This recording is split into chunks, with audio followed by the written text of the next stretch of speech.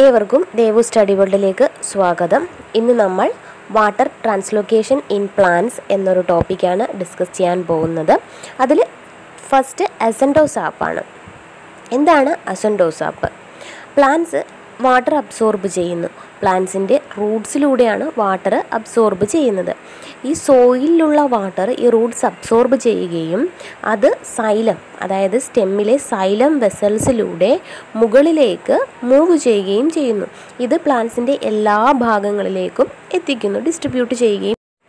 അപ്പോൾ അസെൻഡോസാപ്പ് എന്ന് പറഞ്ഞാൽ the upward movement of water through xylem vessels is known as അസെൻഡോസാപ്പ്.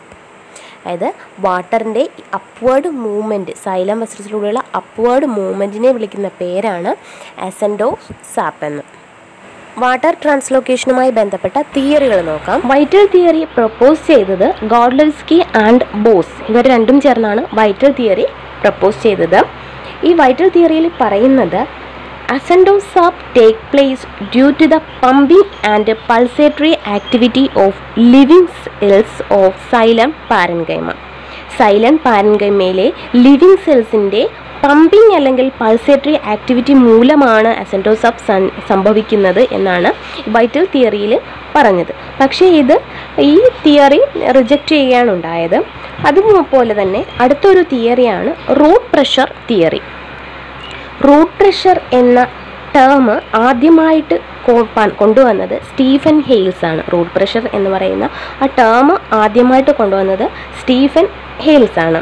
Root pressure തിയറിയിൽ പറയുന്നത് the hydrostatic pressure developed due to the accumulation of water absorbed by the root is known as root pressure. എന്താണ് root pressure എന്ന് പറഞ്ഞാൽ Roots absorb ചെയ്യുന്ന വാട്ടറിൻ്റെ accumulation മൂലം അവിടെ ഒരു ഹൈഡ്രോസ്റ്റാറ്റിക് പ്രഷർ ഉണ്ടാകുന്നു. ഈ പ്രഷർ മൂലമാണ് വാട്ടറിൻ്റെ അപ്വേർഡ് മൂവ്മെൻറ്റ് നടക്കുന്നത് എന്നാണ് റൂട്ട് പ്രഷർ തിയറി പറയുന്നത്. കാപ്പിലാരിറ്റി തിയറിയാണ്. ഈ തിയറി കൊണ്ടുവന്നത് ബോയം ആണ്.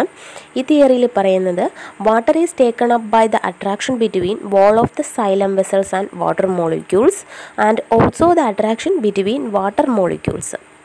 അതായത് വാട്ടർ മുകളിലേക്ക് പോകുന്നത് സൈലം വെസൽസിൻ്റെ ഭിത്തിയും വാട്ടർ മോളിക്യൂൾസും തമ്മിലുള്ള അട്രാക്ഷൻ മൂലവും അതേപോലെ തന്നെ വാട്ടർ മോളിക്യൂൾസ് പരസ്പരമുള്ള അട്രാക്ഷൻ മൂലവുമാണ് വാട്ടർ അപ്വേർഡ് മുകളിലേക്ക് പോകുന്നത് എന്നാണ് കാപ്പിലാരിറ്റി തിയറി പറയുന്നത്. അഡ്ഹഷൻ എന്ന് പറഞ്ഞാൽ the attraction between dissimilar molecules ആണ്.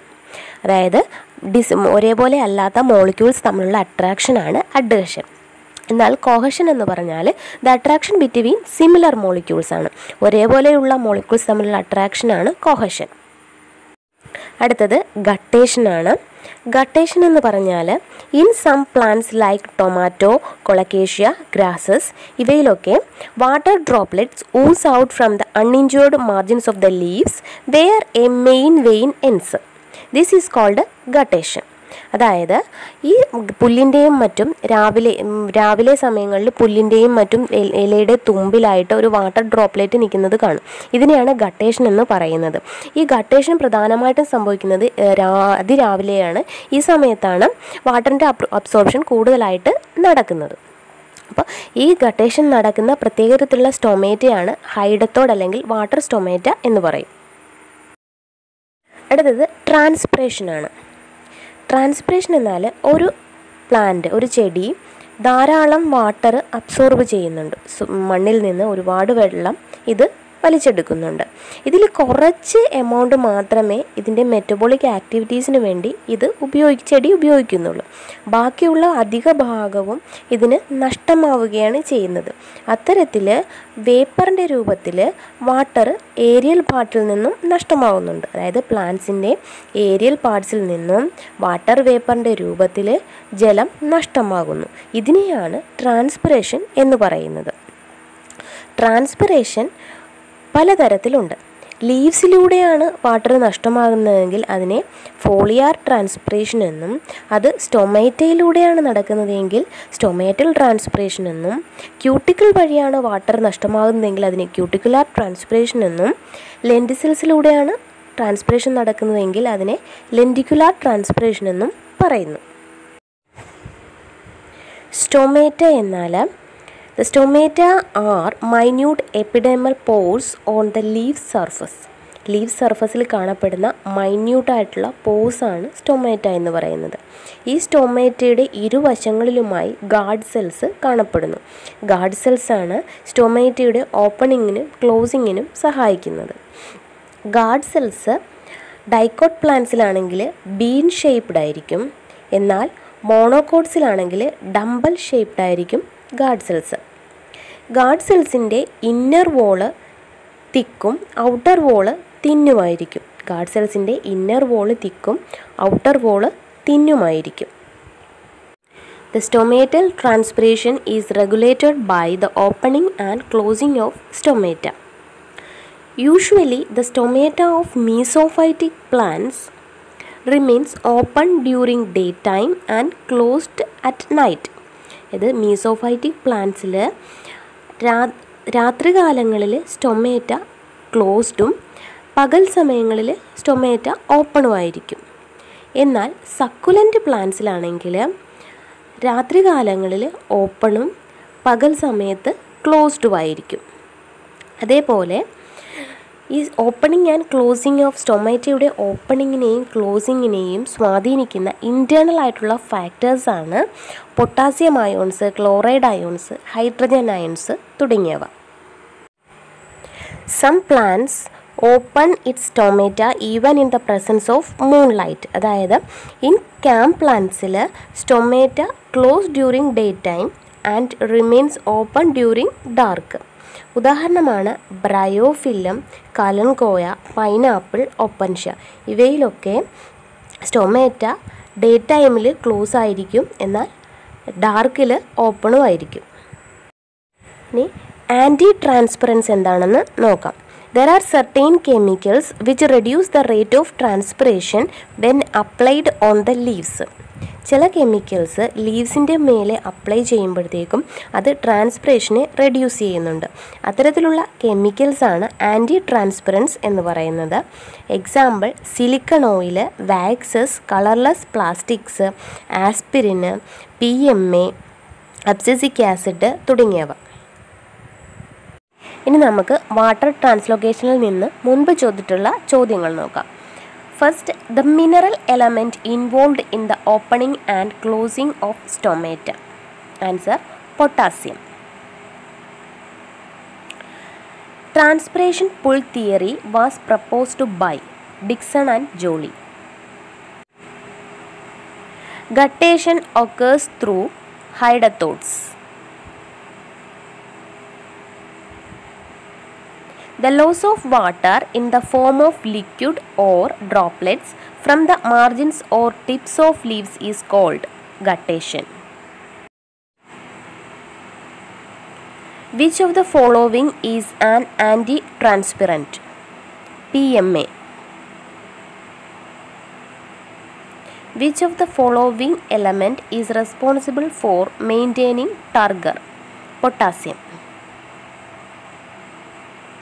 Wilting of plant results from excessive transpiration. Which of the following is responsible for guttation? Root pressure. When stem of a herbaceous plant is cut, water oozes out. This is due to root pressure. Stomata open during daytime because the guard cells have none of this. Which of the following walls of guard cells are thick? Inner walls. The principal pathways by which water is translocated angiosperms is xylem vessel system. Which of the following is produced during water stress and causes closure of stomata? Abscisic acid. In which of the following plant would metabolism be hindered if the leaves are coated with wax on their upper surface? Lotus. What is the action spectrum of transpiration? Blue and red. increase in the CO2 concentration of microenvironment of leaf would cause closure of stomata. Which one of the following is used for measuring the rate of transpiration? Potometer. Which one explains ascent of sap? Malate hypothesis. Transpiration is helpful in ascent of sap.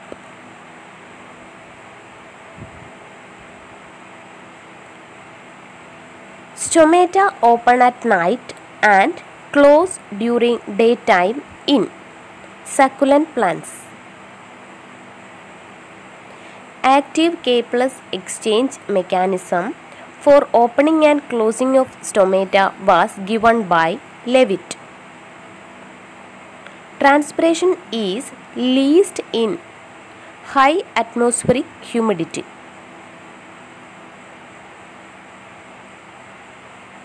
Guttation is mainly due to root pressure.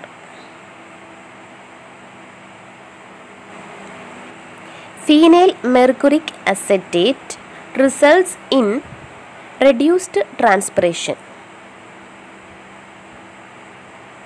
Why the tropical deciduous forest trees shed their leaves to prevent loss of water? ഈ video നിങ്ങൾക്ക് ഇഷ്ടമായെങ്കിൽ like ചെയ്യുക, comment ചെയ്യുക, subscribe ചെയ്യുക. Notifications ലഭിക്കുന്നതിനായിട്ട് തൊട്ടടുത്തുള്ള bell button press ചെയ്യുകയും അതിൽ all എന്നുള്ളത് സെലക്ട് ചെയ്യുകയും വേണം. താങ്ക്